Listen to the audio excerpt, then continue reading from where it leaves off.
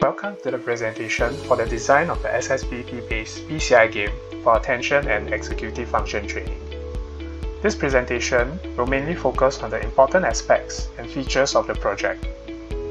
To start off with the project background, BCI is predominantly used in the medical research domain, where it is leveraged to help patients with disabilities, especially in the motor region, which can be simply understood as how the brain functions properly and also physically. ASD Research for One is leveraging on BCI as it has the potential to provide a more accurate assessment of the brain function. However, in recent years, it has expanded out to many different research areas, and one such area is gaming. So why the focus on gaming? There are three main reasons to it, and one is because they are early adopters, and what this means is that gamers are very adventurous and are willing to try out innovative and creative games. This ties down to the second reason, and because of that, they are very receptive and willing to try out new technologies in their games, experimenting with how games can be more fun and unique to enjoy. Lastly, gamers are very willing to spend money on their favorite games. Not only that, when it comes to additional peripherals like extra controllers or even extra game contents, they are so much more prepared and willing to spend money.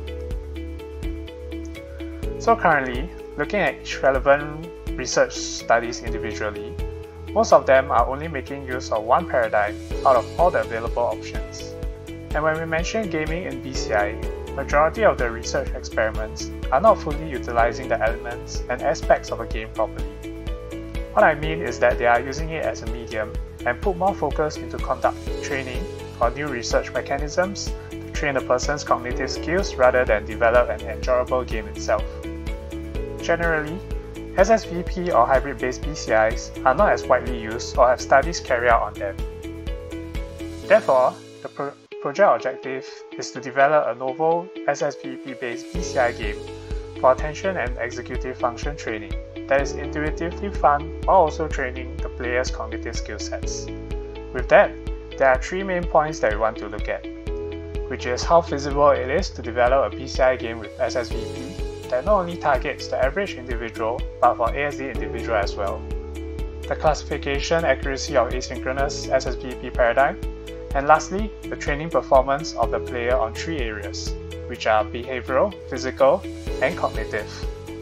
And the results gathered from this will help provide useful insights for researchers and game developers alike to consider when they design and develop future BCI games. With that, I propose a solution that is a 2D action genre SSVEP-based BCI game.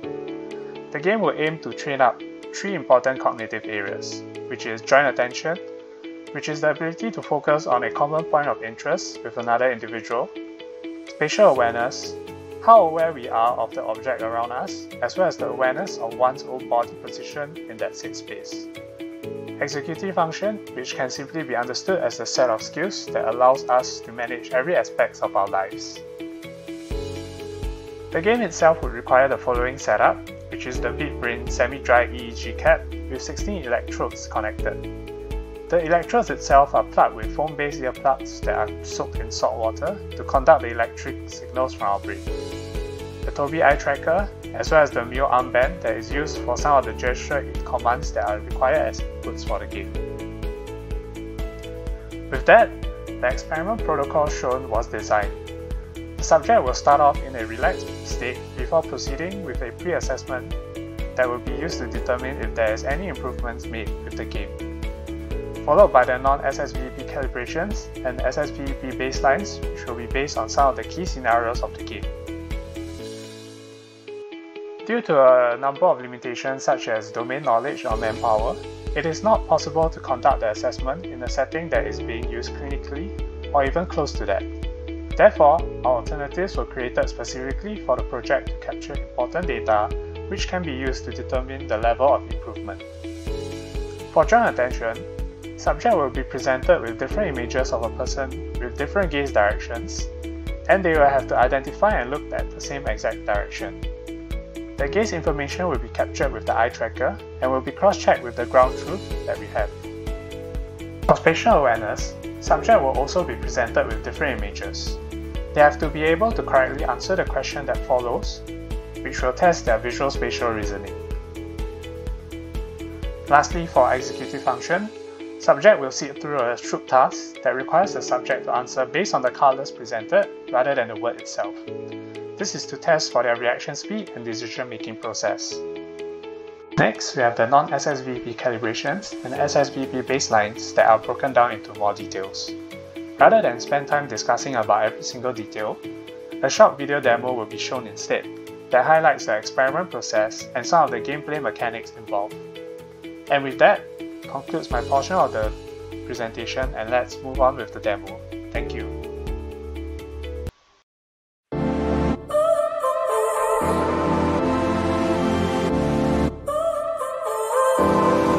So now you're here again, knocking at my door. A little too late for, I'm sorry for. The lights went out cause you kept cutting the cord, and I started to fade into your gray. See, I finally opened up my eyes, and I saw me coming back to life. That I'd be better without you inside. It's time to be someone I wanna recognize. The future starts right now. I made a reservation, but you never came, so I'm checking out.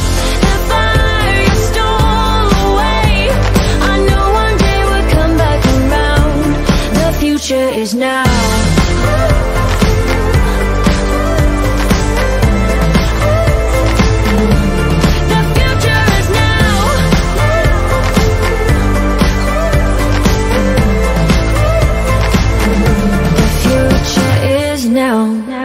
I waited for you in the passenger seat.